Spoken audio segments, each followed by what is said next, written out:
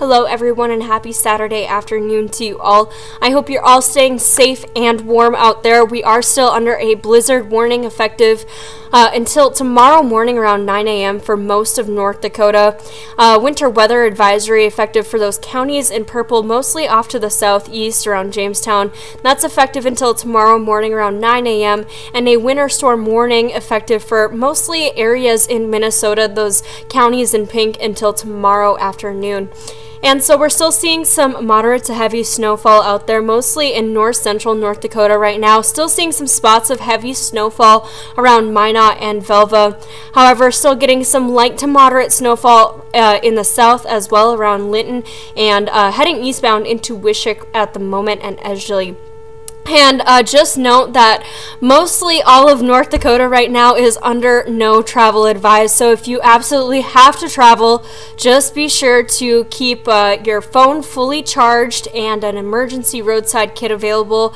But if you don't have to, I would recommend just staying at home and waiting for those roads to get cleared up. Temperatures right now aren't feeling too bad. They're in the teens and 20s and even lower 30s in some areas. It's 21 right now in Minot and 27 in Bismarck. However, the winds aren't out of any certain direction as that low pressure system rolls through our area, but it's feeling pretty windy, anywhere from 10 to about 30 miles per hour, and those are just the actual winds, not talking about the wind gusts. Seeing gusts up to around 30 to 45 miles an hour today, and tonight they're going to get up to around 30 to 50 miles per hour as that low pressure system heads eastbound into the Jamestown area. By tomorrow, those winds are going to start to die down just a little bit, but it's still going to be pretty windy along the areas around Highway 83, 52, Highway 2, and I-94, seeing gusts up to around 25 to 45 miles per hour by tomorrow afternoon.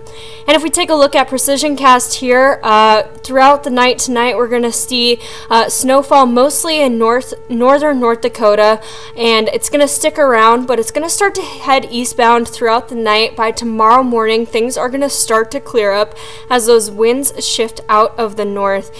And I will tell you more about potential snow and how much we could see through the system. I'll tell you all about that coming up on KX News. Stay tuned.